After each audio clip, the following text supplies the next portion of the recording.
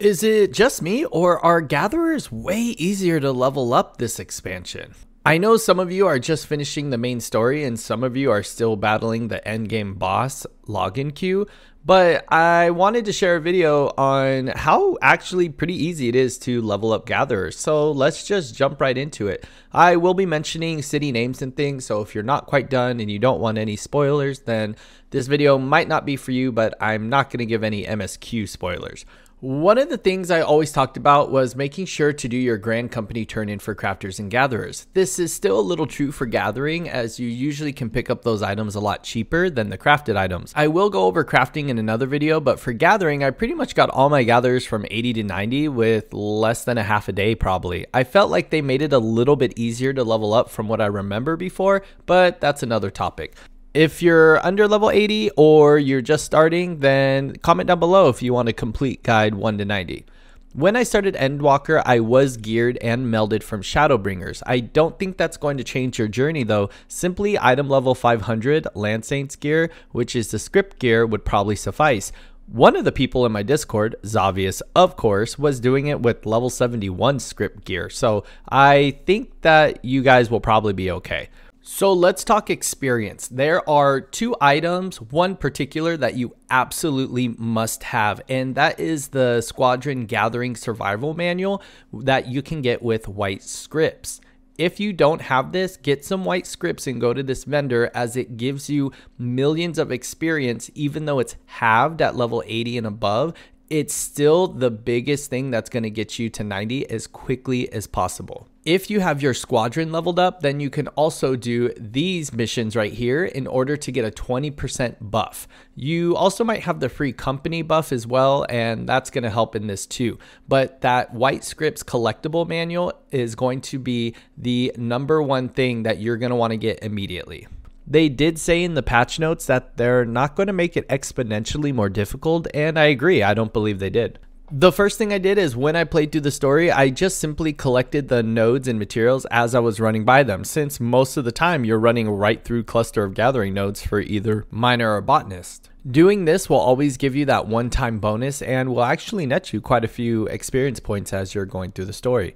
I also did leaves. Simply grabbing the leaves from Charlayan as you play through the main story was probably the best decision I made. You could do this after you complete the main story, but I was just kind of killing 3 birds with 1 stone type of thing. And I simply just grabbed all of the miner, all of the botanist, and didn't teleport back once you finish one. This right here netted me at least 2 to 4 levels as I was playing through, and really didn't require much time. From here, and once you complete the MSQ, or before, it depends on what you want to focus on, you can go 1 of 2 ways. You can work towards getting collectible turn-ins, which is a very valid way, or you can simply focus on leaf quest. If you just want to simply just do collectibles, then make sure you have a ton of cordials or high cordials, so then you can make it go a lot quicker, and you want to get the highest collectible rating for the most experience.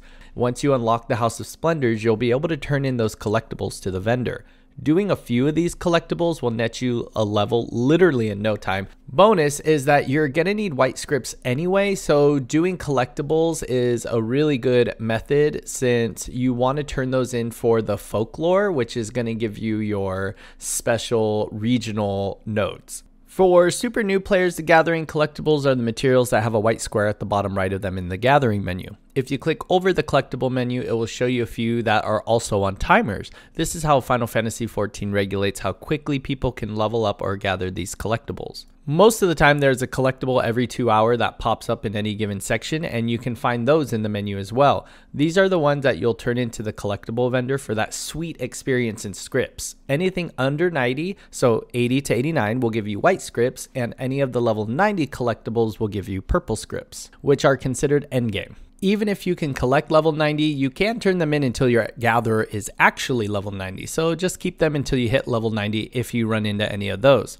If you want a video specifically on collectibles, comment down below and I'd happy to make one. The other way you can do is just by doing leaf quests. Then it's just better to grab both miner and botanist, as they're usually in the same area. I will say if you don't have flying, then you might not see a huge return on this if you're going to have to walk everywhere. But you should be getting those ether currents as you're playing through the main story anyway, so remember your ether compasses in your collections menu and get those as you're playing through the main story. It's not uncommon, and probably where you're gonna fall is the mix between the two. As I was doing the leave quests for the different areas, the collectible timers would pop, and I would make sure to take the time to go run over and collect them before they went away.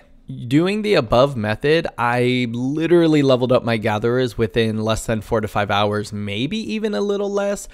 I really hope you got some value out of this video. Don't forget to limit break through that subscribe button down below and click that notification bell to get more Endwalker videos. I really want to do a practical gathering and crafting guide for complete beginners, so comment down below if you'd like to see that. I also want to give a huge thank you to my Patreon supporters, as your continued support really allows me to keep making videos. If you want to watch more Final Fantasy Endwalker guides and tutorials, then you can click here.